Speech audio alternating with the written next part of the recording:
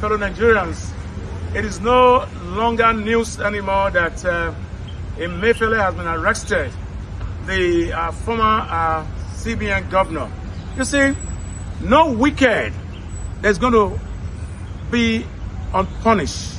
No wicked is going to escape the judgments of God. Listen, Emefiele changed our Nigerian currency. All right? Whether your intention was good or whether it was bad, without an adequate provisions for the people. There were riots, people were dying, you know, and you thought you're just going to go free with all the atrocities you have committed with your co-cabals. But let us see how this case is going to go, because arresting one is one thing, prosecuting them is another. We're having so many things. I said Nigeria is a comic book that have no ending.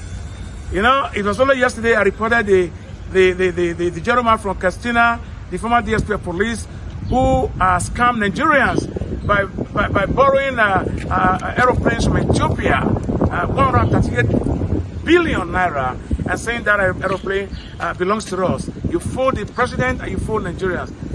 There is no wicked that is going to escape the arms of justice, because whatever you do to us, if you oppress us as human, you can never oppress God, because God is real and God is us. If you oppress us as human, you can never oppress God, because God is real and God is omnipotent. You all are going to face what you did to us. You are going to die and rot in prison, because enough is enough. Nigeria belongs to all of us all. Thank you.